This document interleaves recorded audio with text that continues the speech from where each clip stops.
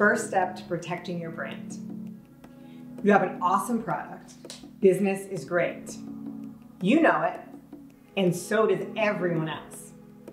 The first step in protecting your brand from the sticky fingers of people who want to steal your idea is do your research. There's a term in the trademark field called likelihood of confusion. This means that when a mark or a brand is similar to another and is used for similar goods or services, there's likely to be confusion for customers.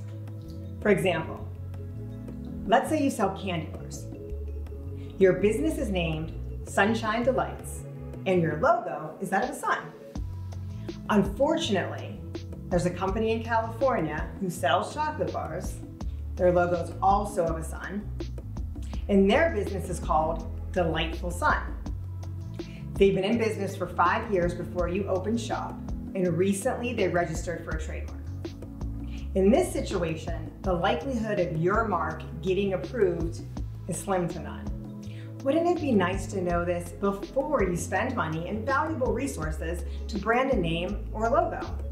Conducting a thorough trademark search before applying for federal trademark protection, or even choosing your business name, slogan, or logo is the first step you should take to protecting your